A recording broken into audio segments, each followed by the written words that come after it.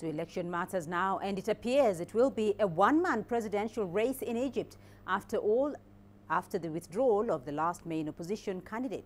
Human rights lawyer Khaled Ali announced Wednesday evening he was halting his campaign and withdrawing from the race. The announcement came barely a day after Egyptian authorities detained former Army Chief of Staff Lieutenant General Sami Anan.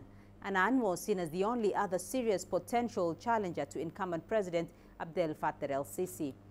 Ali rose to national prominence last year when he won a case that nullified an unpopular government transfer of 2 Red Sea islands to Saudi Arabia. Ali alleged that conditions did not allow for a fair contest.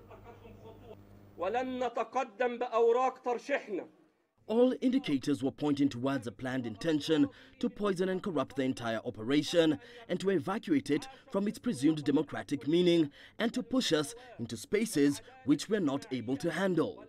We are honored not to have been able to handle these spaces.